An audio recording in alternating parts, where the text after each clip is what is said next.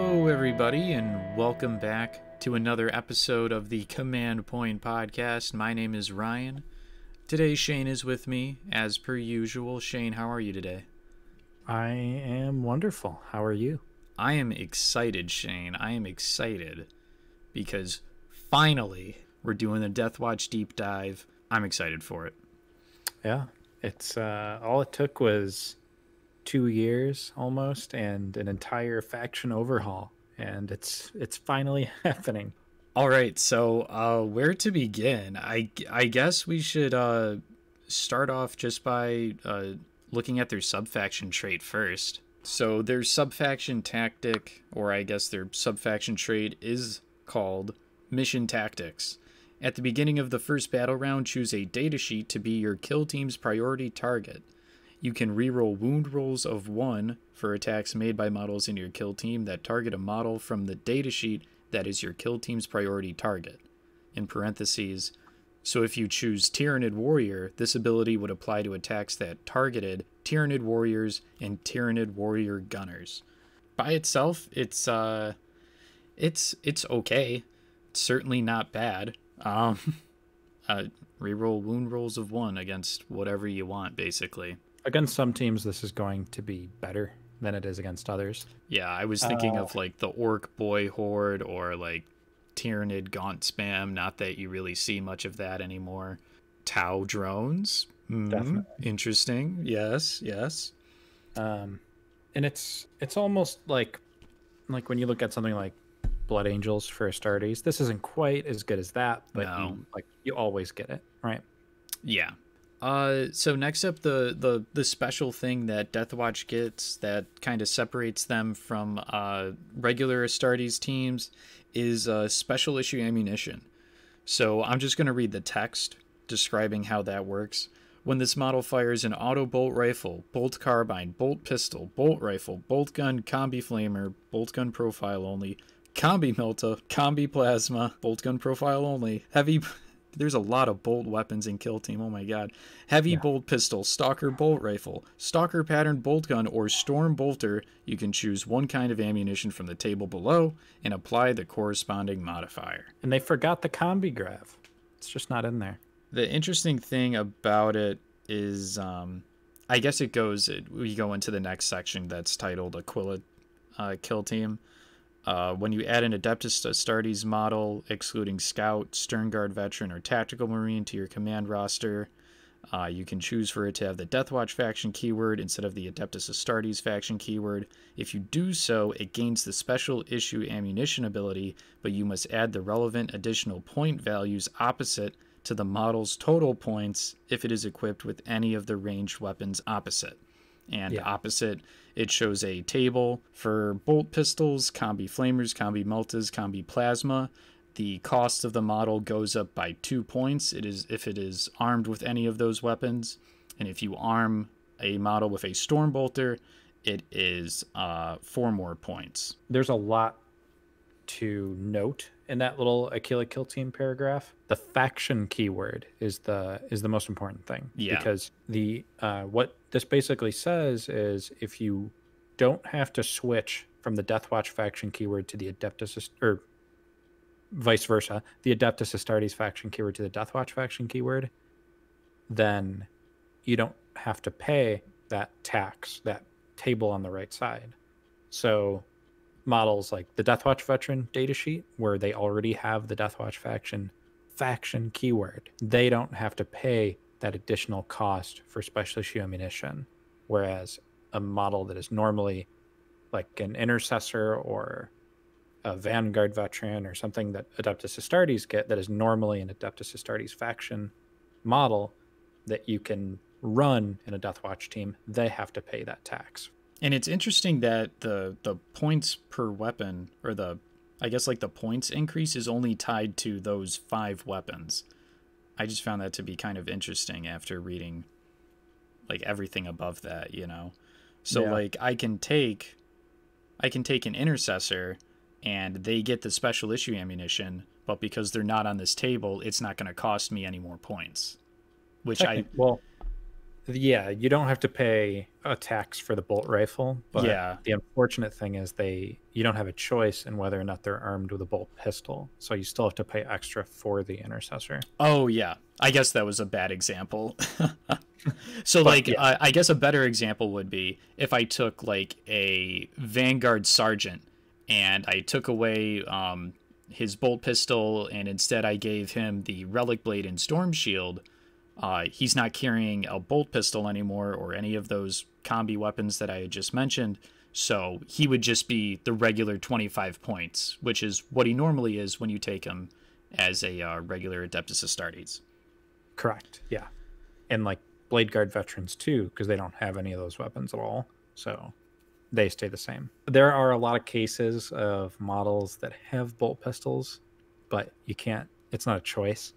Yeah. So you end up having to pay the tax, which is super annoying.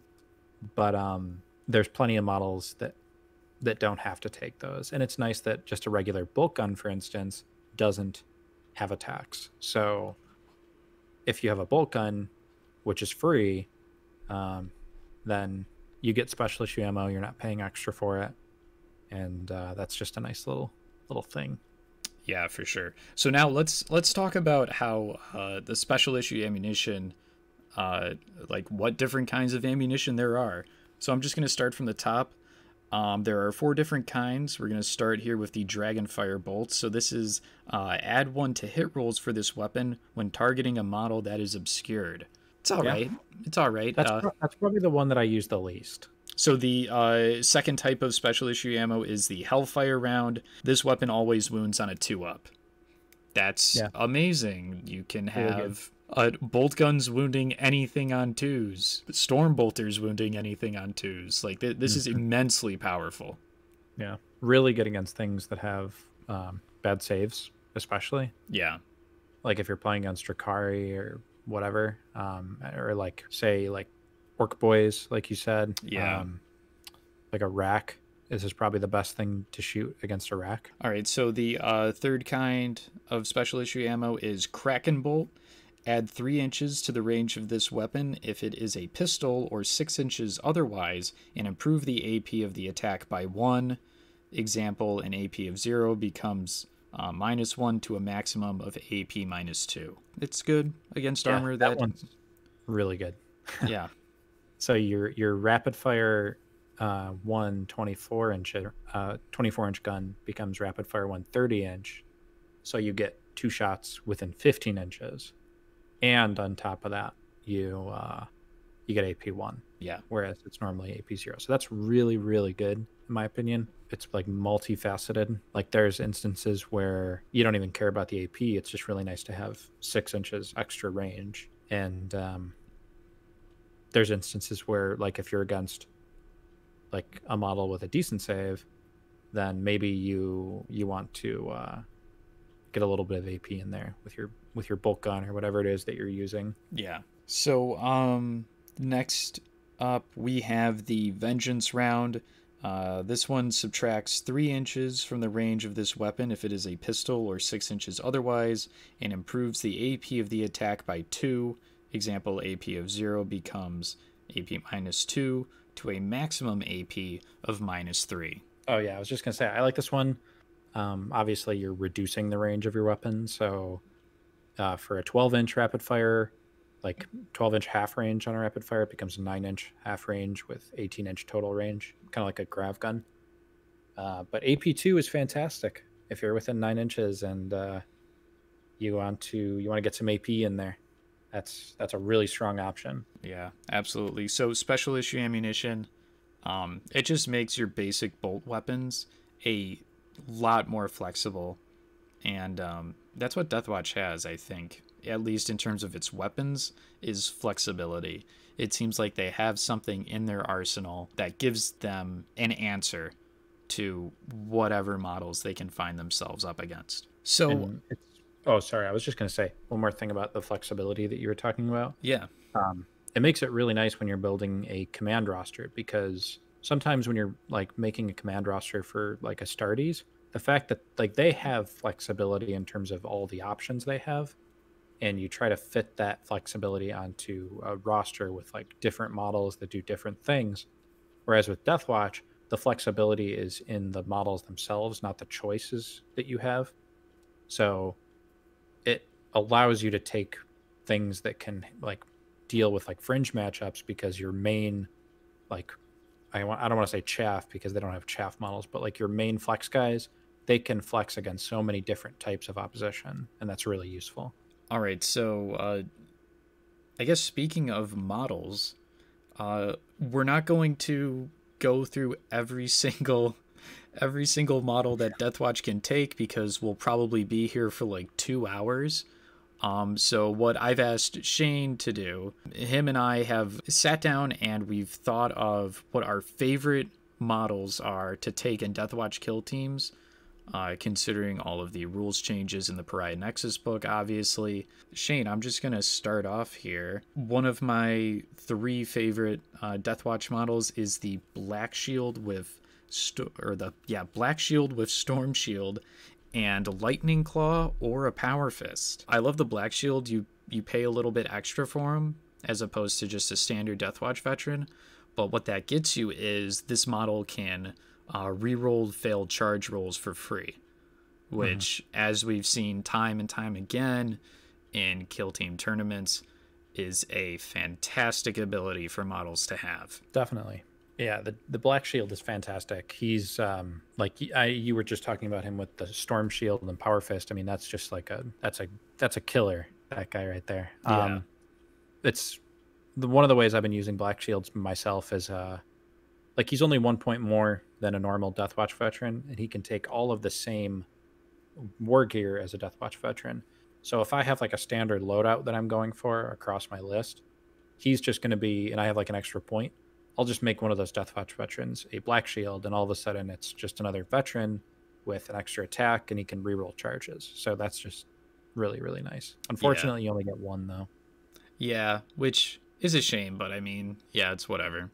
Mm-hmm. The Lightning Claw I like on him because of the new weapon change for Lightning Claw, where what is it? You get like an extra attack with it. You don't need to have 2, which I think used to be the case. Like you needed 2 Lightning Claws in order to get an extra attack, right? Yep. Yeah. And then obviously it's like AP2 1 damage, but you're re-rolling the wounds. You know, you're already going to be re-rolling ones against whatever you set as your mission tactic priority target to be, so I mean, it's good. Extra attack is good. Going up to 4 attacks with that weapon is great. The Power Fist I like a lot, just because, you know, this model has 3 attacks. One of those is gonna go through, right? One of those has got to hit, and you might as well be punching with a Power Fist. And they're now AP3 flat 2 damage, so a lot more consistency. And speaking of the consistency on the Power Fist, it's against most things you're wounding on 2s, and then you get that reroll 1 from the mission tactics. So it's like exactly, that thing's hitting. So one of my very favorite ones that I've been running is the Deathwatch veteran, just the basic veteran, and this can be a Black Shield or it can be a Watch Sergeant or anything on that data sheet other than the gunner, with a Storm Bolter and Lightning Claw. So this is just like an amazing flex unit. So I mentioned earlier that models that already have that Deathwatch faction keyword, they don't have to pay that tax that is talked about in the Aquila Kill Team section, which I believe is on page 62 in the Pariah Nexus book. This means that they can get a Storm Bolter with special issue ammo that is normally 6 points, but they get it for 2 points, the cost of a normal Storm Bolter. And on top of that, they get a Lightning Claw for 1 CP or for 1 point, and they've got a Storm Bolter with all those different special issue ammo profiles, which is super flexible, and they've got a Lightning Claw, so they've got 3 attacks base. They're rerolling all their wounds. It's AP2. It's Lightning Claw is basically good against anything, and you just have a very flexible model. He's got 2 wounds, and he's only 18 points for all this stuff. Add 1 point, and that's a Black Shield or a Watch Sergeant, and it's just fantastic. And what's really nice is, say if you're against Marines and the flexibility from the Storm Bolter just isn't enough in your eyes to push through, For Deathwatch, the combi grav is the same cost as a storm bolter. It's only 2 points. So you can just swap a storm bolter for a combi grav, and there you go. You've got your marine killer. It's the same cost. It's not interrupting your list at all. You don't have to like rebuild the way the list works out, and it's super convenient. And these have been like my bread and butter, like go-to models to fill out lists. Next up for me, I have got the Watch Sergeant with Xenophase Blade and Storm Shield as a combat specialist. This model, I hardly ever took the Watch Sergeant prior to Pariah Nexus, just because I hardly ever saw a reason to use the Xenophase Blade. But now, after the changes to the Xenophase Blade, it's now a Strength +1, AP4, 1 damage weapon. However, it ignores invulnerable saves. I'll say that again. It ignores invulnerable saves. Yeah. So the new Space Marine Blade Guard veterans with their storm shields and 3 wounds up against this model with 4 attacks with the Xenophase Blade are in shambles. Nothing is safe from this model. It only does 1 damage, but if you get enough attacks through, it's AP4 ignores invulnerable saves. Like, it can't, like, this is like the strongest, like one of the strongest weapons in the game right now, I think. Honestly. Yeah, it's really good. I mean, against things like I mentioned Drakari earlier, but Drakari are like, they have so many invuln saves. Yeah, just across the board, especially on 1 wound models. Thousand Suns, I mean, those are 2 factions right there that just hate having to play against this. Yeah. Another faction that I was taking a look at this model, that would really be an auto take, I think. I mean, I think this model is an auto take, period, but this thing will eat Tau drones. Oh, yeah. That's strength 5, so you're going to be wounding on a 3. You're going against Tau, so just choose drones to be your priority target, so you're getting the reroll 1s to wound. AP4, that cuts right through their armor, no problem. It ignores the invulnerable saves of things like the shield drones. Yep. So I would just put this guy in like the middle of the battlefield on like a center objective or something, and hey, if those Tau shield drones want to come and contest this and try to lock me up, they're going to be surprised. Yeah.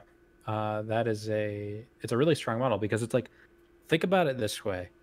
Either they have an invuln save and you're invalidating part of their points cost, or they don't have an invuln save and you have AP -4, so it doesn't matter. Yep, exactly. It really is pretty good against everything. I mean, it's only 1 damage, but still, I mean, 4 attacks if you make him a combat spec, like you said. Yeah, that's a really good model. And what else did you give him? Was it just the Xenophase Blade? I gave him the Storm Shield. Yeah. The Storm Shield, we haven't mentioned it here, but you probably heard it somewhere when we were talking about it. Storm Shields now give a 4-up invulnerable save and a +1 to your normal save. So this guy's got a 2-up armor save with a 4-up invuln with 2 wounds. He's a tank, and he's a beast who can dish it out. Real strong guy. He's a little pricey, but hey, I mean, he does the job against just about everything. It's really good against Necrons too. AP -4, strength 5. That's great. 1 damage. All right. So, do you have another favorite model? Yeah, there was one I wanted to talk about that I've been having a lot of fun with. Also a combat spec, so you're not running this guy in the same list as the guy that you just mentioned, unless you make that guy not a combat spec. But I really like the Terminator Gunner with Heavy Flamer and Power Fist, and running him as a combat spec. With some of those cheaper models I was talking about earlier, the Deathwatch veterans, where they're just super flexible with the Storm Bolter, Lightning Claw, you can run like 4 of those guys, like a 15-point leader, and this Terminator Gunner in like a 6 model list, and like you can deep strike him, and he's got a 12-inch Heavy Flamer that's strength 5, AP 1, and if they get close to him, he's got a Power Fist with 3 attacks. So I mean, this guy he's just like a raid boss. He just drops in. He's got 3 wounds, 5-up invuln, 2-up save, 12-inch flamer. He's threatening like everywhere, basically. Yeah. And he's only like and it kind of goes back to what I was talking about earlier with the points costs really being convenient. On a 125 point list, if you drop 2 of those Stormbolt or Lightning Claw guys, that's 1 point more than this model costs. So you drop those 2, you just add this guy clean, and that's your list. And it's just 1 less model. So super convenient. And Terminators, Terminators are cool. 3 wounds now. Yeah. On an open board, would you typically try to deep strike that model in? Yeah, I don't know if I mentioned that, but that would be the plan every game, would be to deep strike him just because of Every teleport game. strike. Okay. Yeah. Every time I run him, he's deep striking. And Okay. just 12-inch flamer on a deep strike, it's like really hard. Even if you screen it out, Oh yeah, that's true. He'll get to hit you with something. Yeah, there's nothing you can really do there except have a bubble of just area denial. Yeah, it's hard to kill him too. So unless you've got like a readied Melta pointing at his face, which he probably won't want to drop in front of. Yeah, it's easy to just not drop in front of one of those guys. Yeah, it is quite easy to do that. So yeah, I would very much encourage listeners to try this model out because I think he's really good. All right, so I've got a third favorite model. This one is a Deathwatch veteran gunner as a heavy specialist with the new and improved Infernus Heavy Bolter. The Infernus Heavy Bolter's Heavy Bolter profile is 36-inch range, Strength 5, AP 1, now 2 damage. Yeah, Heavy 3. Heavy 3, yeah. And then the flamer part of the profile is 12 inches, heavy D6, strength 5, AP 1, 1 damage. It's just great. It's just great now. They have the 1 CP Hellfire Shell tactic. You just make a single shooting attack with it, and if it hits, it does D3 mortal wounds, which is pretty crazy for 1 CP. I know that Beernit had a video like a few years ago, it must have been at this point, talking about this engine of either buffing this model up with like a comm specialist or making it a sniper specialist. So that way it's basically like auto hitting D3 mortal wounds, which is that's insane. I was gonna say the cost of the Infernus Heavy Bolter, it just blows my mind because it's 2 points.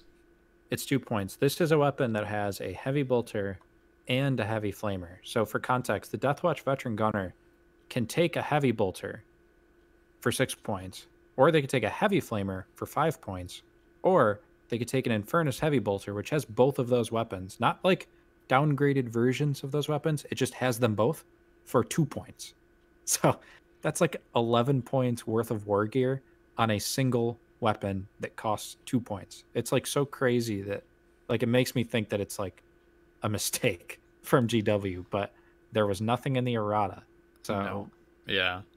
That is just crazy. Yeah, really funny how that worked out. One thing I'd like to mention about the veteran gunner is what used to be big that everybody feared from Deathwatch was frag cannon spam, right? The 4 frag cannon gunners. That weapon has taken a pretty big hit. Instead of having the auto hit profile, like the frag shell or whatever, instead of it being 2d6, it is now 2d3. I think it's still strength 6, AP 1, 1 damage, but that weapon has taken a hit, and it's still at the same points cost of 5 points.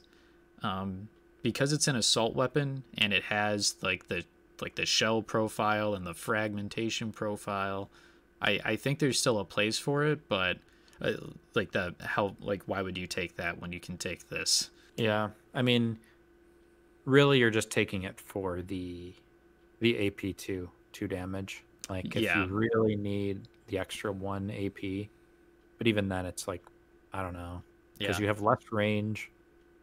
And I guess it is an assault weapon, but you have less range.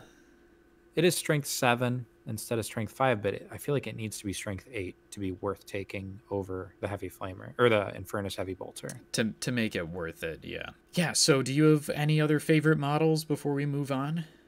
I will say my favorite model to run as a leader in most of my Deathwatch lists has been weirdly enough, the Assault Intercessor Sergeant.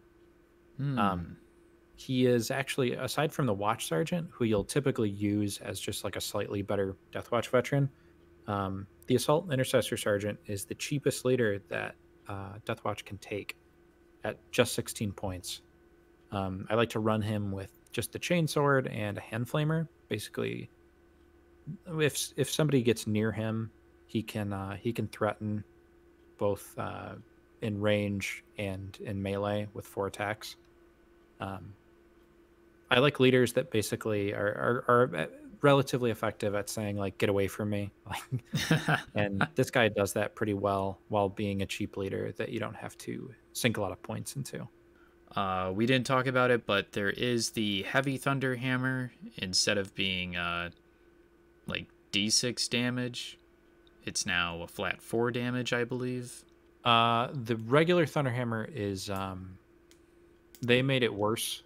First of all, the heavy Thunderhammer it's only like 5 points, right? The Thunderhammer that all Astartes can take is 8 points, strength times 2, AP 2, flat 3 damage, and you're subtracting 1 from the hit roll.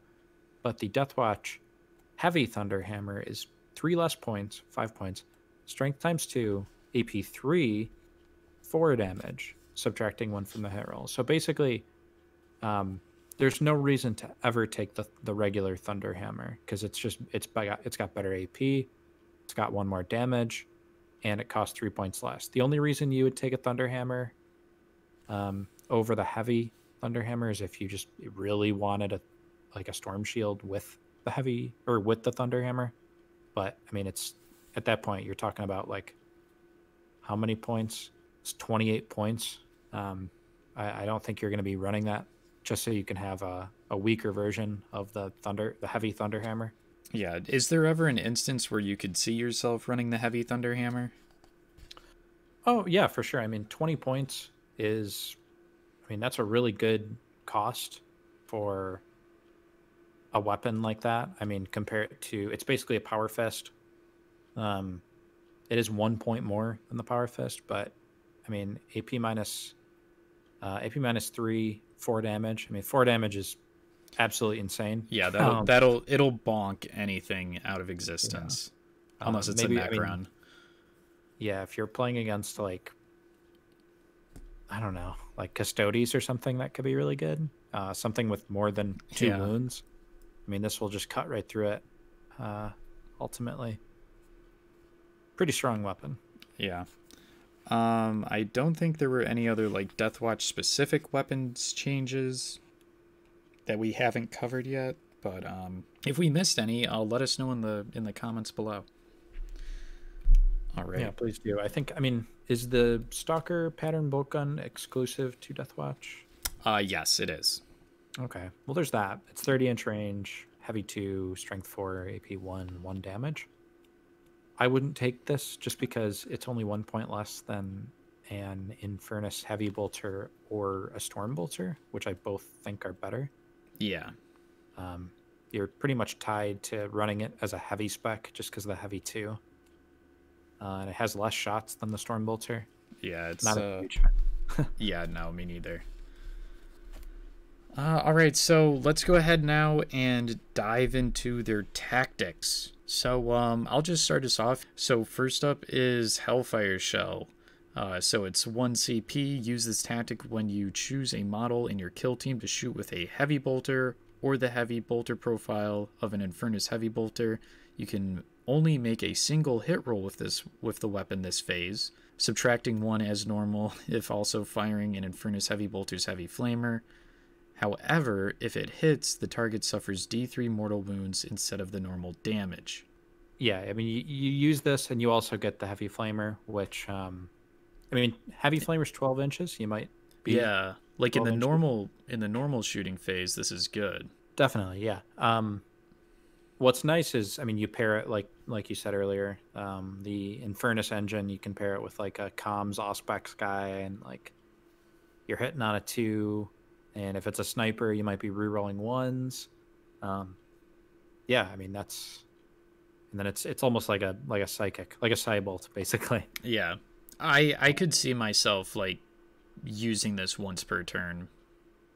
Like Yeah, I mean, with in some, it is interesting because against certain things, now that the heavy bolter is 2 damage, you might just be better off just shooting the heavy bolter rather than doing hellfire shells right, right. against certain things. But if you're against something like that's maybe got a good armor save, or you don't, or maybe it's got a lot of wounds, then yeah, hellfire shells is definitely Yeah. pretty good way to go, I think.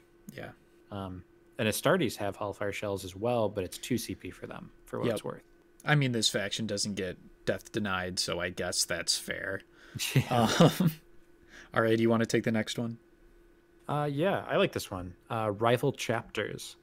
Use this tactic when a model from your kill team is chosen to attack in the shooting or fight phase, whilst there is another model from your kill team within 2 inches of it.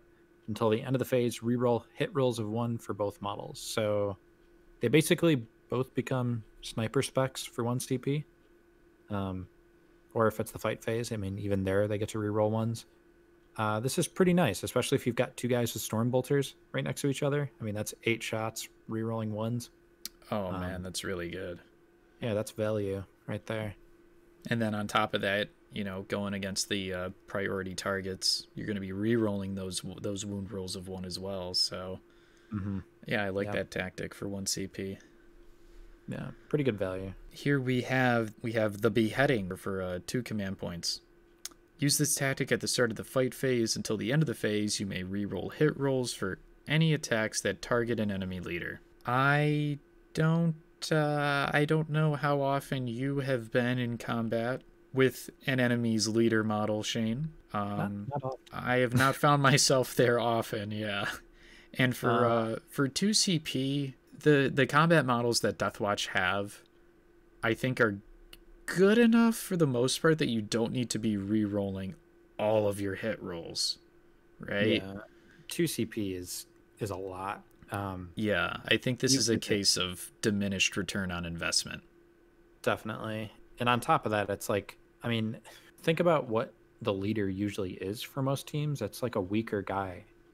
Like, you probably don't need 2 CP tactics to kill like the Grot leader or like the Night Fiend leader or something. Like, it's just, it's a lot. Yeah. For something that I just don't think this almost ever comes up into like good value, really. Yeah.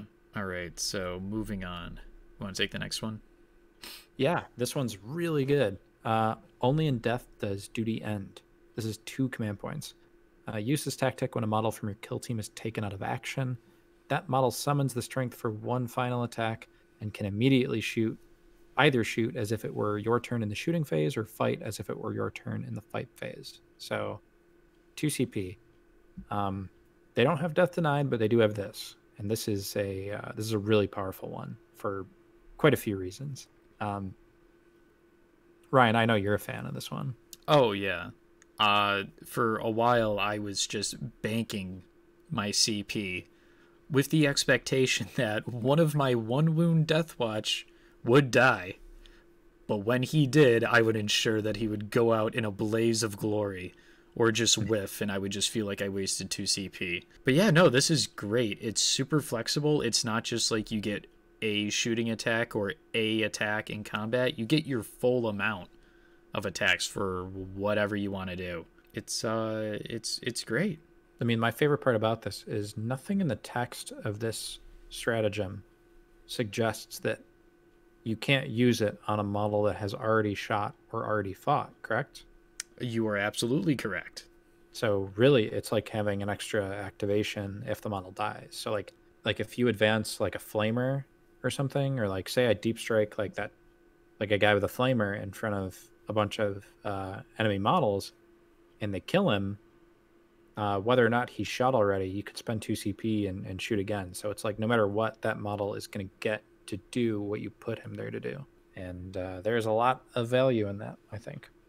And when you've got such an elite team, which Deathwatch are usually going to have, you need to make sure that your models are doing what they're supposed to do. Yeah. And this is huge for that, especially if you're playing with like 3 CPU in like certain tournament packets.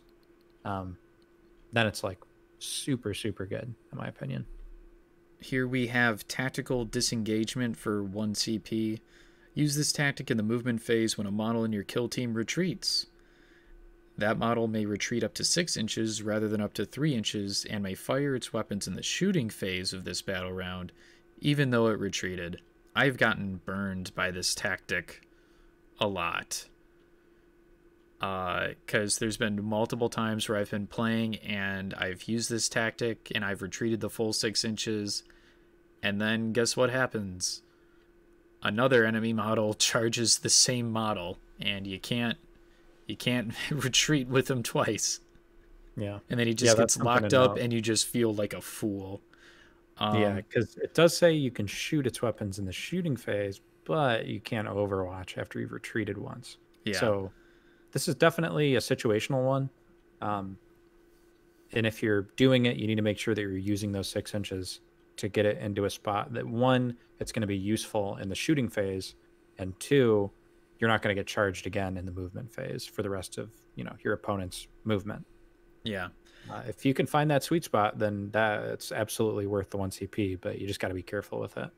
I feel like if you're building a Deathwatch roster, a lot of what we've talked about here today is skewing list building towards heavy Infernus Bolter and Combi Bolter, or Storm Bolter, I should say, wielding models. And with both of those, you should just shoot the Overwatch, I think. You're getting 4 shots from the, with special issue ammunition from the Storm Bolters.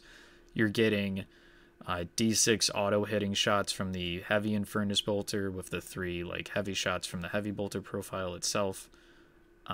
So I feel like this tactic could fade into obscurity. Yeah, I mean the usage comes if you're on open board and you're getting charged out of line of sight, for instance, and you don't have the option to overwatch. And then you can just get out of dodge, set yourself up to at least be safe, and if you're lucky, maybe you'll get some shots off. Because 6-inch retreat, that can make it so that there is no charge. If they're charging basically 7 inches away, then you can make it almost impossible. Yeah, I guess it's just super situational, and you just gotta know when to use it and just be mindful. Just have good spatial awareness. Decapitation Doctrine is next. This is 1 CP. Use this tactic when a model from your kill team is chosen to attack in the shooting or fight phase. Until the end of the phase, reroll failed wound rolls for that model that target an enemy leader.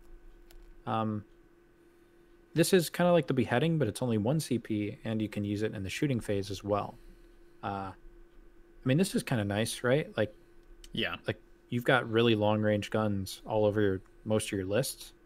So if you can get one snipe with a heavy bolter, or maybe 30-inch profile of a storm bolter, rerolling all the failed wound rolls can be super good. For only a CP, yeah, that's some value there. Definitely better than the beheading. Oh, absolutely. If you're ever in a situation where you're thinking about using the beheading, it's probably just better to use Decapitation Doctrine, unless you've got a lightning claw and you're already re-rolling the wounds. But yeah, of course. Yeah, even with the re-rolling one, re-rolling wound rolls of 1, I think you're gonna get value out of it. Mm-hmm. Next up, we have, this is probably one of my favorite tactics, just because of the name. Death to the Alien! Exclamation point. Yeah, that's why I said it the way I did, because there's punctuation on this one. I'm not sure if there's punctuation on any other tactic in this game. Use this tactic when you choose a model in your kill team to fight in the fight phase. Each time you make a hit roll of 5 up for that model during this phase, that model can, if it was targeting a model that does not have the Imperium, Chaos, or Unaligned keyword, immediately make an additional attack against the same model using the same weapon. These extra attacks cannot themselves generate any further attacks, and this is for 1 command point. Yeah, that's decent. It's something. It's only 1 CP. I think it's okay. Would you ever spend the 1 CP to use it? I'm trying to think. Like maybe it's a tough call because there's a couple other stratagems where if I just want that little extra like oomph to kill something, I'll probably use one of these other ones. Like for instance, I have the option to use rival chapters instead, I'll probably use that. Like if there's another model within 2 inches, a friendly model, I'd probably rather get the reroll ones than Death to the Alien, but I don't know. I mean, it's not bad. I feel like considering it only works against Xenos, I feel like it should be better than it is. I would like to use it maybe with like a Lightning Claw or like the Xenophase Blade or something maybe. I can see the Xenophase Blade being pretty good actually. Yeah, because like in my mind, the Watch Sergeant with the Xenophase blade, he's kind of just like on an adventure by himself. Not really. He doesn't really need to be buffed by anybody.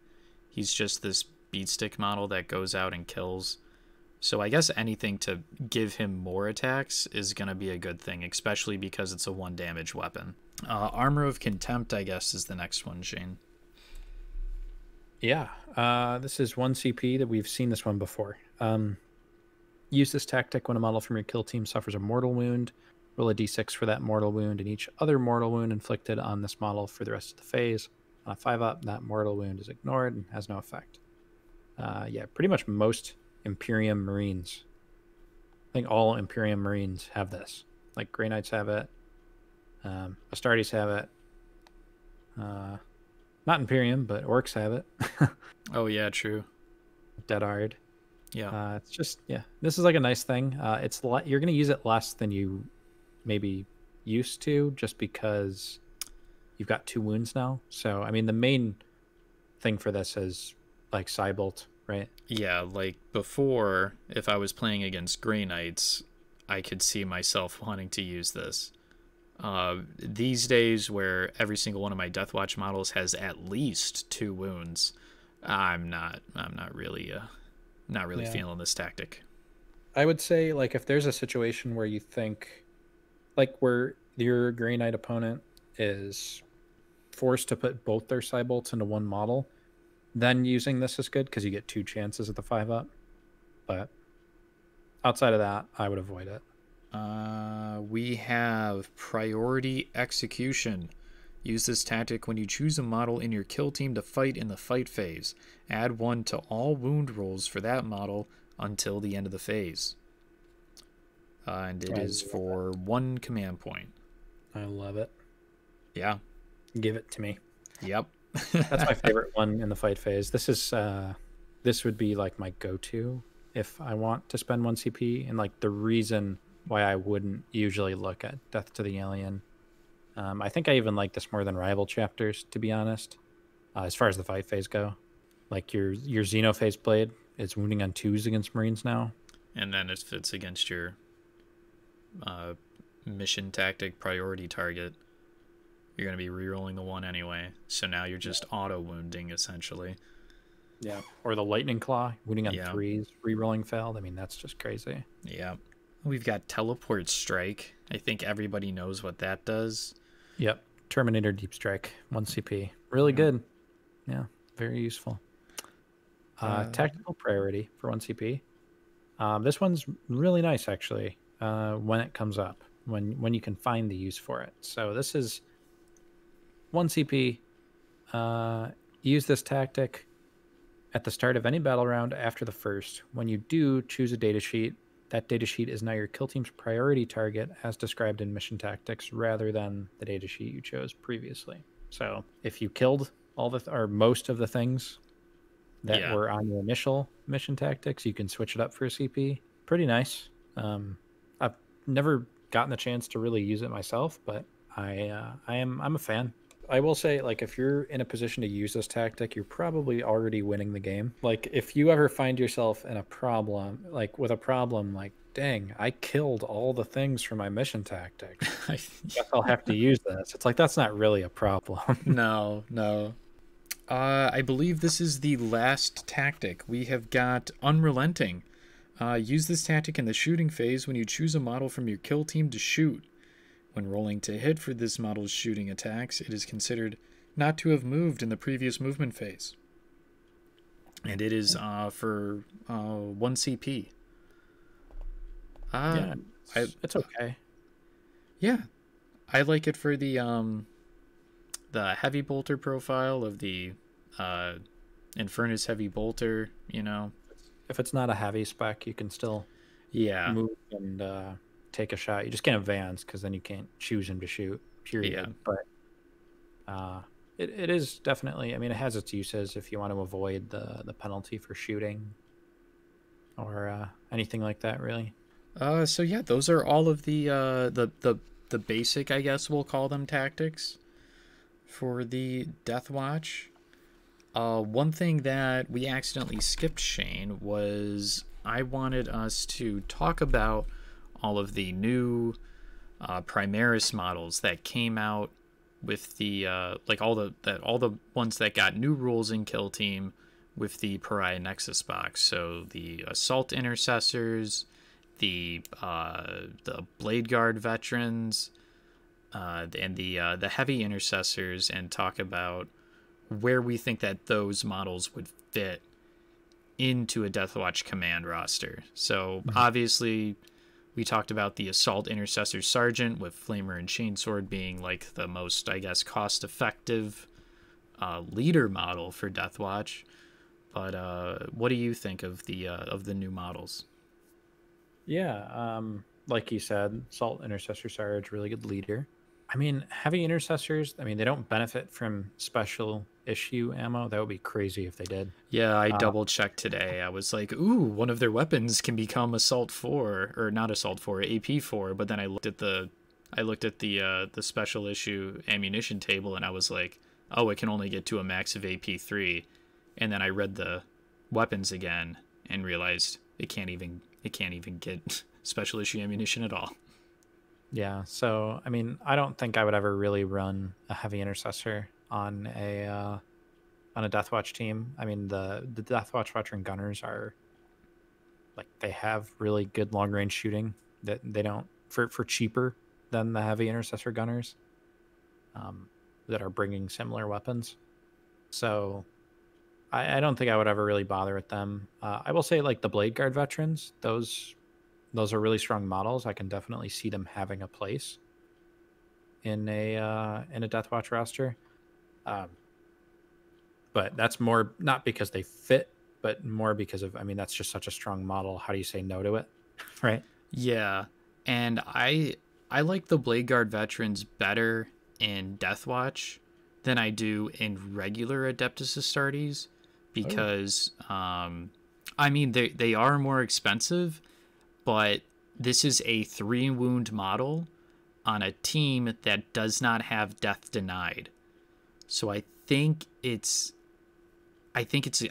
better. You get more value out of those 3 wounds with Deathwatch than you do in regular Astartes. Because regular Astartes, I'm just gonna try to death deny you every turn.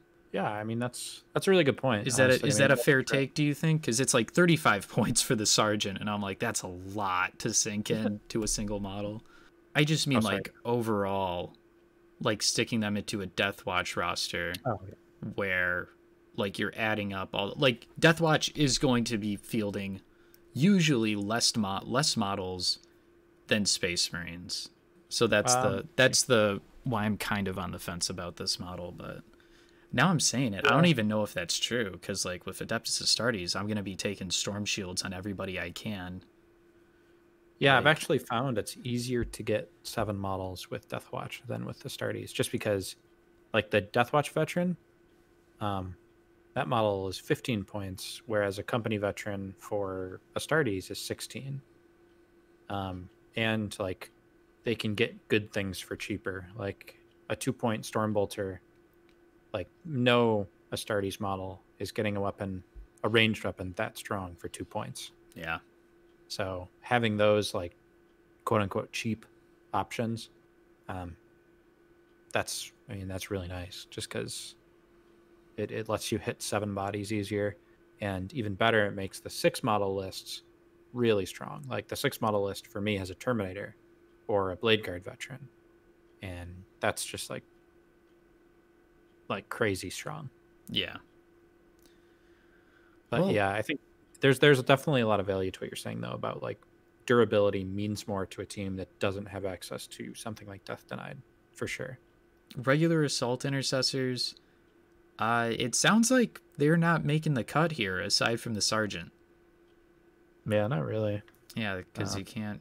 I mean, you can't really do anything with them other than what they can already take, which is just the heavy bolt pistol and the chain sword, and those are pretty lackluster compared to the company vet with a lightning claw and storm bolter that you I mentioned. mean, yeah, actually, like an assault intercessor, like a basic one, is completely useless to Deathwatch because the only thing that an assault intercessor has going for it with Astartes is that it's 15 points, which is cheaper than the veterans for Astartes, but it's the same cost as the veterans for Deathwatch.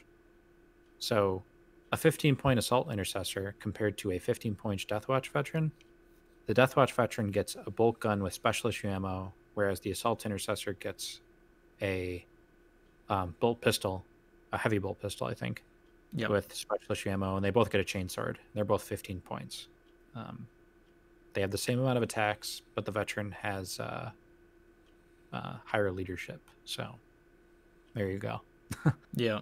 I guess before we close it out here, we've been talking about how powerful this faction has become. Take us down to earth a little bit here. What are some weaknesses you think that other factions can exploit when they find themselves in the kill zone with Deathwatch? I mean, similar weaknesses to Astartes in the sense that plasma is pretty rough against them, or just consistent, like higher than strength 4 shooting with AP2 or higher. They hate that. Grav guns, Oh really good yeah. against them. Mm-hmm. Plasma, obviously. And I mean, unlike Astartes, I mean they don't have death denied. I mean, we've said it like 50 times, but Yeah. death denied is a big deal for Astartes, and not having access to it, and instead having access to only a death to duty end, it's not necessarily like a straight like negative, but you need to change the way that you play the team, and the way that you Yeah. approach situations if you really want to get your money's worth out of these guys. Space Marines to me, they seem a lot more cagey and a lot more defensive.